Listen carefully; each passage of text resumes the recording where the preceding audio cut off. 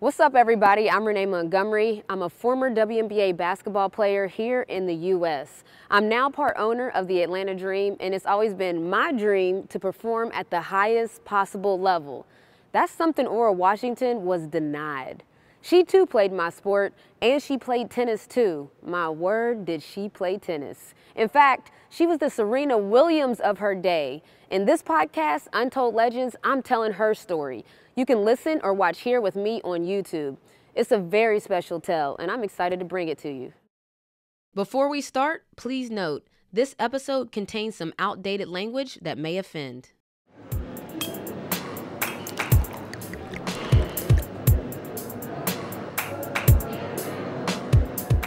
What does it mean to honor those who have gone before us? How should we pay tribute to those who break new paths for the rest of us?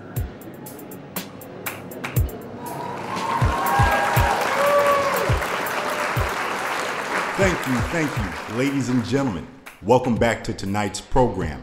And may I say what an honor it is to be in front of such an exceptionally elegant and well-appointed crowd tonight.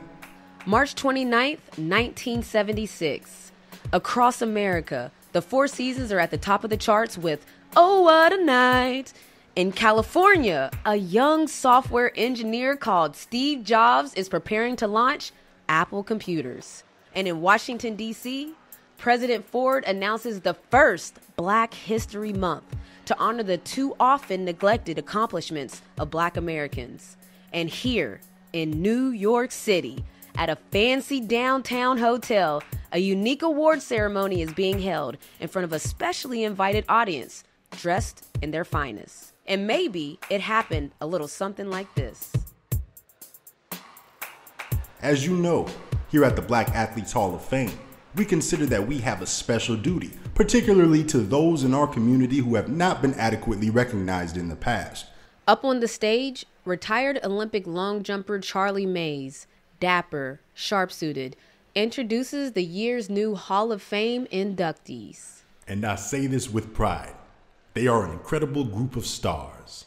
Black athletes who deserve special recognition for their achievements. Some previous Hall of Famers you might have heard of, names like Muhammad Ali, Sugar Ray Robinson, Joe Louis.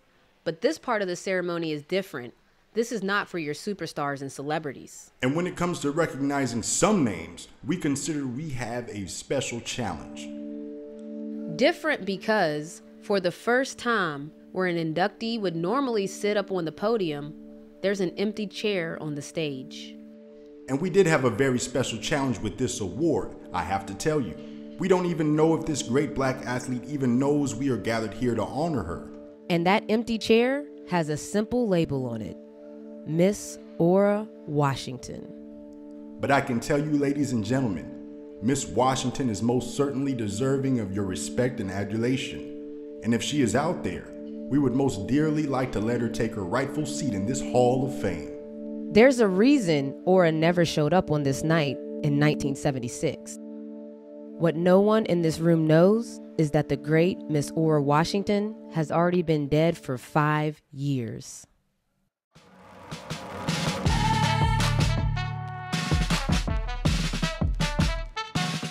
From BBC Sounds and the BBC World Service, this is Untold Legends, Ora. I'm Renee Montgomery, former pro basketball player, now co-owner of the Atlanta Dream women's basketball team. In this series, I'm exploring the story of one of the most extraordinary Black female athletes of the 20th century. A lost genius of both tennis and basketball.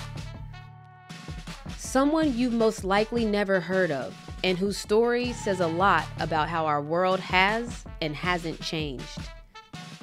And also, one hell of a woman.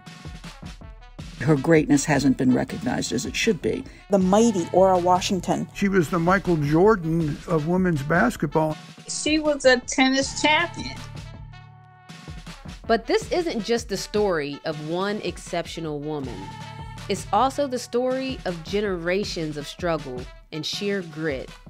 Sports was a place to demonstrate how Black folks were fit for citizenship. And how did one of the greatest Black sports stars of history, the Serena Williams of her day, all but disappear from history? The reason is racism and sexism, right? There's a whole story here that needs to be told. Episode 1, An Empty Chair. When I first heard about this story, so many of its elements rang true to my own experience and many other athletes I know, even now. As the co-owner of a basketball team and a former player myself, I've seen many times how sport changes lives positively, how it can uplift, how it can help people reach their real potential. And not just in terms of high scores and games won. I can tell you, what you do on the court or on the pitch or the field, it can change the rest of your life for the better. It's also a story about something that's so close to my heart, the power of family, Black families in particular. In Ora's story, family comes up again and again, a source of strength and pride, a power that can carry people through both the highs and the lows. And there are obstacles along the way, oppression from many directions, race, gender, sexuality, wealth, social class, the whole spectrum. The same types of injustice which so many of us are still fighting today. As we enter Ora's world, even to begin to try and unravel the mystery around her, I know I'm going to face a few challenges. We will probably never know some of the specifics of her story. That's Karen Given, sports writer and one of the people who's dug deepest into Ora's life. She's part of a group of journalists and historians that I think of as the Ora Squad, an inner circle of Ora archaeologists, people who have devoted years to uncovering this mystery. We'll be hearing from a lot of them. And I think that's important to acknowledge. It's not an accident that these things weren't written down and that people weren't paying enough attention to her.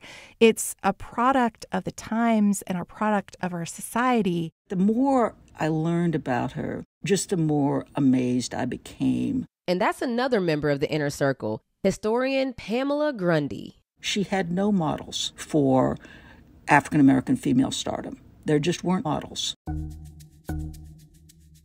So the timeline. We're talking a century before Serena and Venus Williams, or Naomi Osaka in tennis.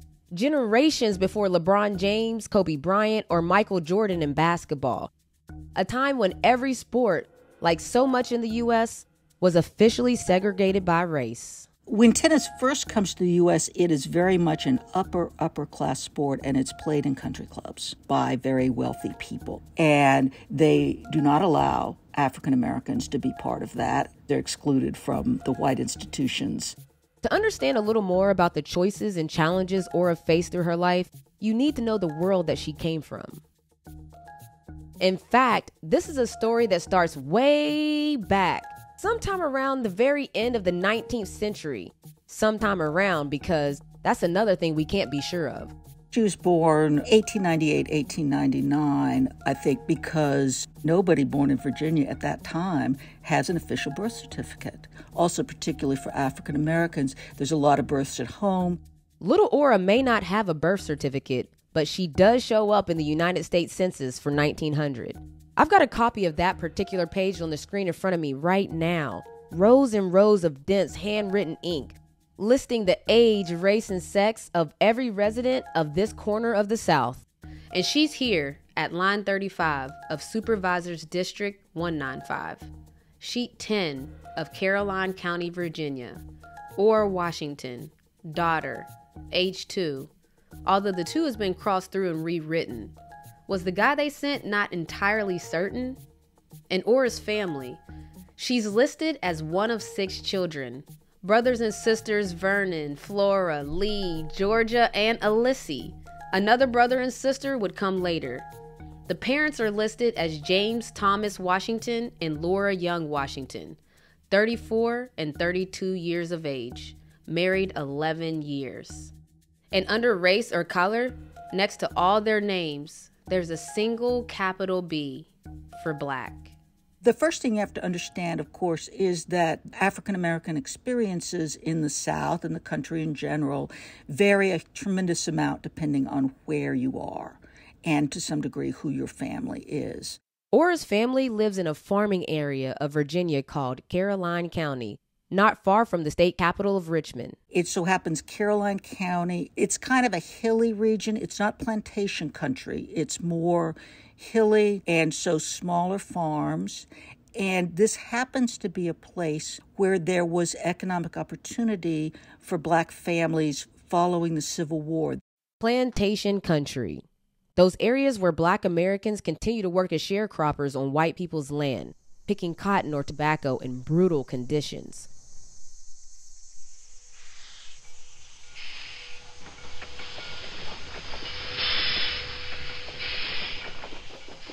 But the Washington's family situation is a little different.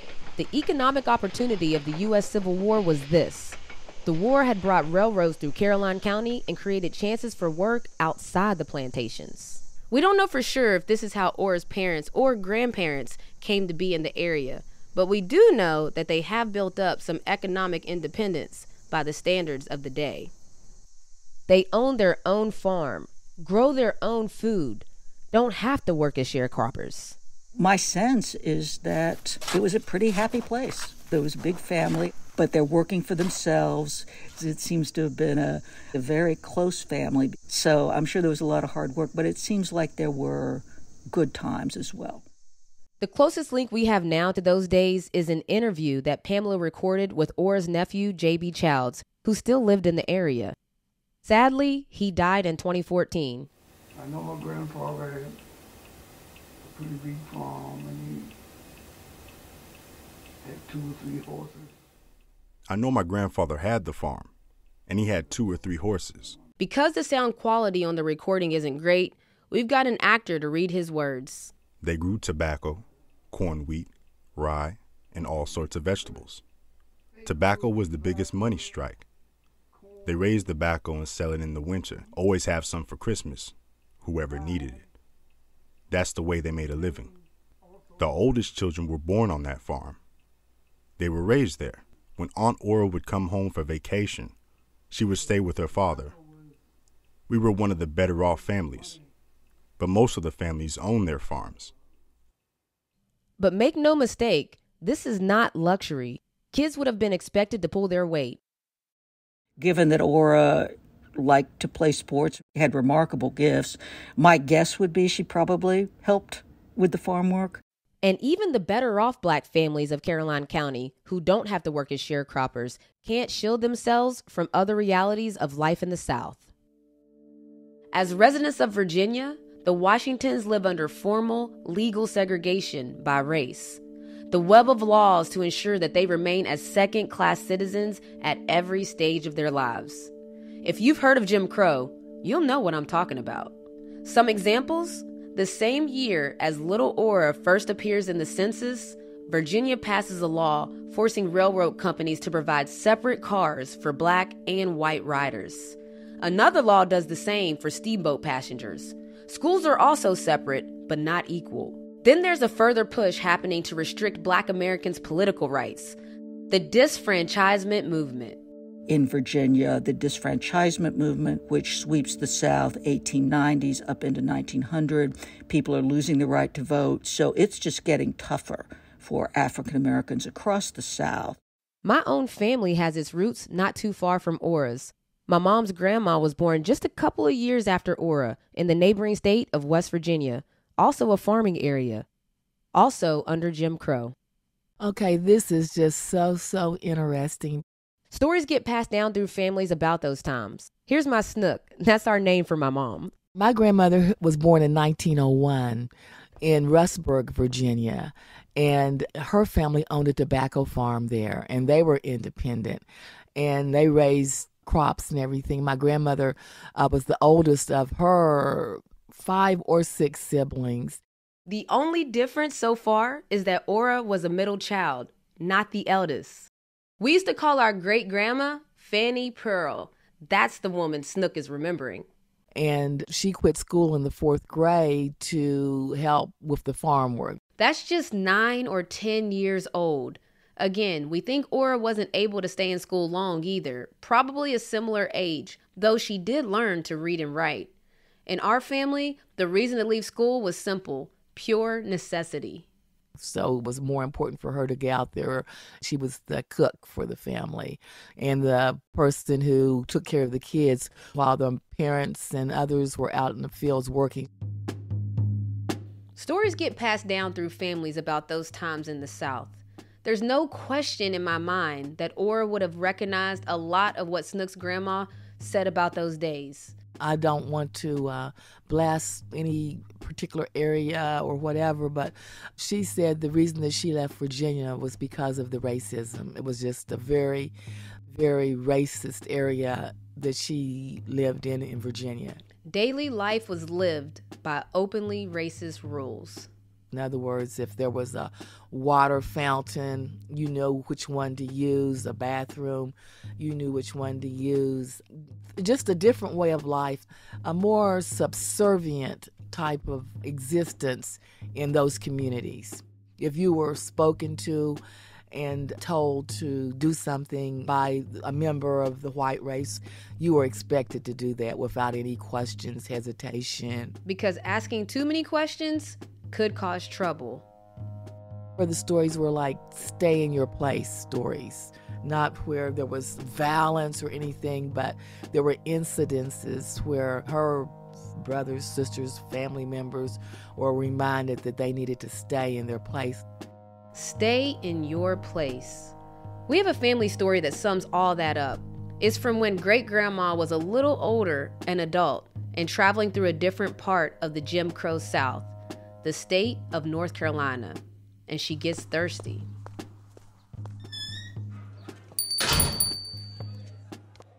I guess back in the day they had the little hometown stores or convenience stores where you could go get a soda. So she had went to the store and she went to the machine and got a Coke, and Cokes used to be in the bottle and you had to have the lid. So she didn't know any of the customs, I guess, or rules more so that were in this particular part of the country. So she went and got the Coke and opened it and set it on the counter to pay for it. It's a white store. And the clerk behind the counter said, we don't sell Cokes to Negroes here. And so my grandmother, being the firebird that she was, she picked it up and drank out of it and said, oh, okay, and set it back on the counter and left. All of the blacks that were with her were just appalled because they said, are you going to bring trouble on us because you did that? But, that was my grandmother. So because of all of this, when I try to imagine Ora's life at this time, I know we aren't just talking about strict legal discrimination. It goes deeper than that. We're talking about a whole culture of fear, touching every part of normal life. Stay in your place. You'll bring trouble on us. Fears that are well-founded.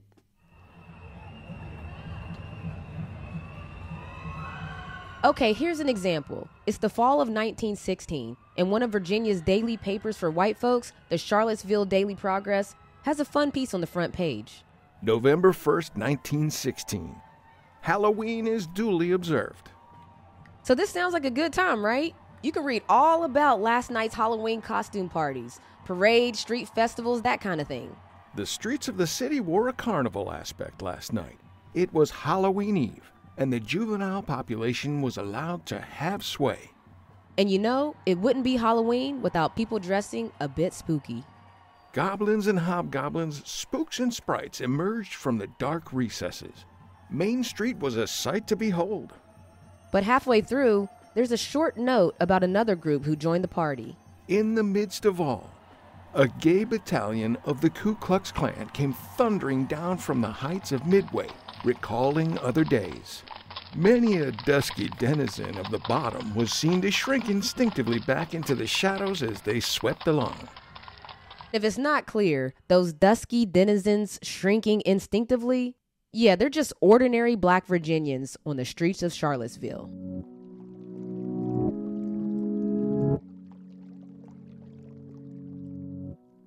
And part of that culture is to prevent or discourage Black people from taking up any activity which is judged above their station. And that includes a gentleman's sport like tennis. And it doesn't just apply to the Jim Crow South.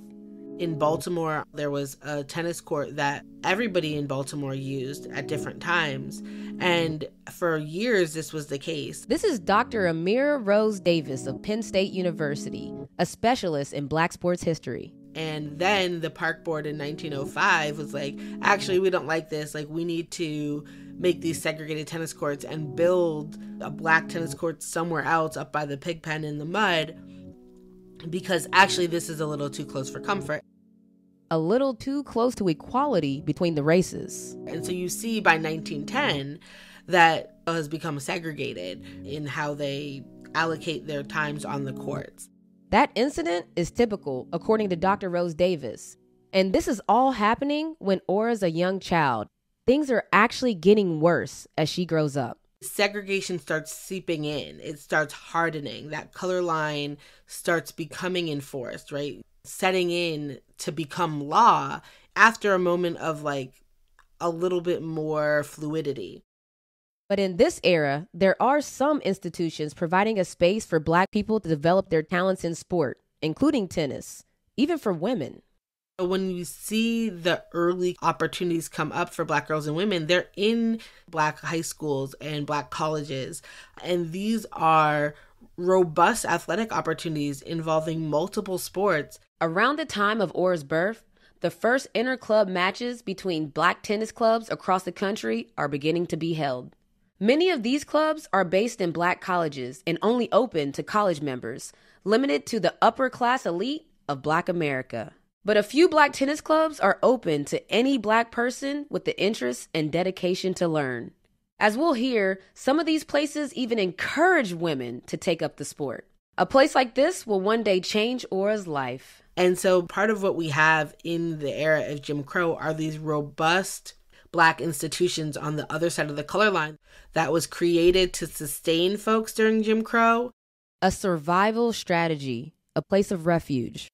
And I think that's kind of one of the things that you do see happening is the pressure to be great, because you have to be so good that they can't deny you an athletic spot at wherever you're kind of competing. At this time, basketball, my game, has a different image than tennis.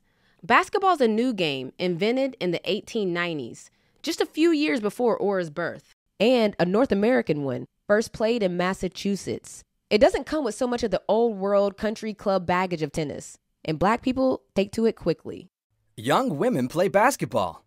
New York Age, March 3rd, 1910. The first record of a basketball match between two teams of Black women appears in 1910. The New York Age, a Black newspaper, could hardly believe it. Last Saturday, a pleasing innovation was introduced to a delighted audience. Members of the fairer sex participated in a basketball contest. The players, winsome and charming in their dainty white blouses, demonstrated that they can play. By the 1910s, when Ora is a teenager, Black women's teams are springing up all over the country. And for our story, these teams are crucial. They're like an experimental laboratory, developing the tactics, strategies, and skills needed to excel at this strange new game. And they create a foundation of knowledge to pass on to the next generation, Ora's generation, and ultimately to players like me, our foremothers, wearing their dainty white blouses or not.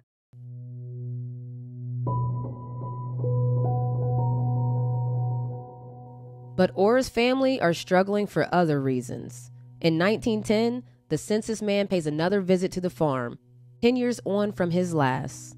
This time, Ora's listed as 12 years old, and her younger brother and sister appear as well, but one name is missing.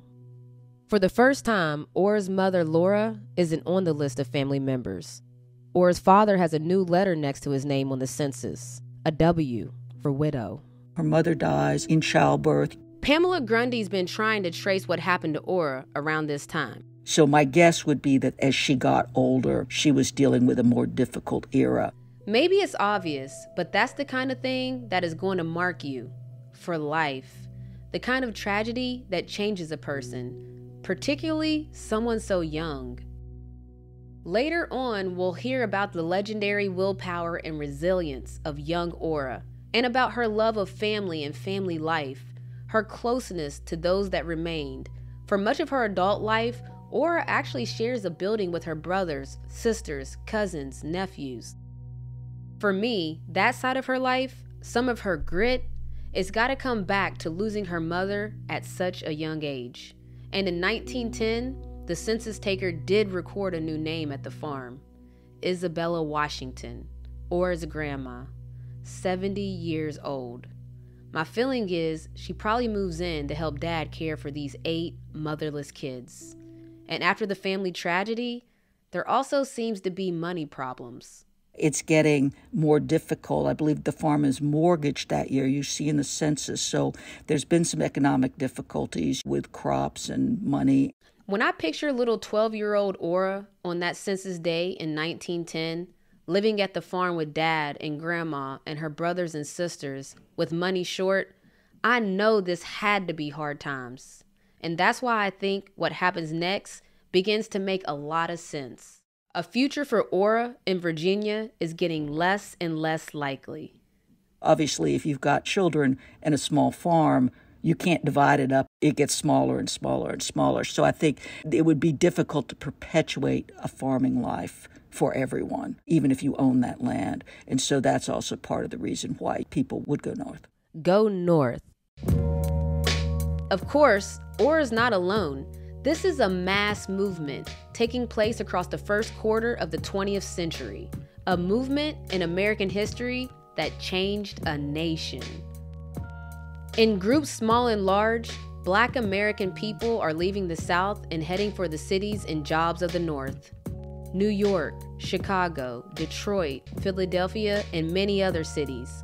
What historians call the Great Migration. Oh, it's definitely part of the Great Migration, but it's a long, ongoing process that kind of ebbs and flows based on the conditions at home and the opportunities in the city. So she's definitely right in the Great Migration. And I think the way it happens is quite typical, that one family member goes and establishes themselves and then brings other family members. In this case, family history states that Ora's Aunt Mattie was the pioneer. Some enterprising person sets out, and then once they've kind of figured out what's going on, then other people come. And I think it's clear Ora's Aunt Mattie, she was the first one to go, and she got married and she established herself, and then other relatives started to come, and Ora was one of those. So, we can't be sure when, but sometime in the 1910s, a teenage Ora packs her bags and leaves the old farm and the South for good. She takes the train a few hours north to Philadelphia, Pennsylvania, to join Aunt Mattie. She doesn't know it yet, but as she steps off that train at Broad Street Station into the big city for the first time and into a new life, she's entering a world with very different opportunities and dangers. Opportunities that previous generations of women, and particularly Black women, have never had within their grasp, including unfeminine activities like sport. And as for the dangers, well, Philadelphia isn't the safest place either. Next time, we'll be hearing about those dangers. Philadelphia was a very racist place. There's just no bones about it. Philadelphia was very racist. And hearing how a farm girl from Caroline County, Virginia, conquers the gentleman's game of tennis. This whole notion that women are pure and they're pious and they're submissive and they're domesticated, and how dare women want to play these physical sports. Yeah, how dare they? From BBC Sounds and the BBC World Service, this is episode 1 of 7 of Untold Legends, Ora. Untold Legends is a Stance Studios production for BBC Sounds and the BBC World Service, and I'm your host, Renee Montgomery. Our cast were Cameron Williams, Alex James, and Ken Foster. I hope you've enjoyed the first episode. I'm so excited for you to hear the others, and I'd love to hear what you think. So please leave a rating and a review where you get your podcast. It really does make a difference, and it helps others find the podcast. And before I let you go, please also subscribe so you don't miss any future episodes.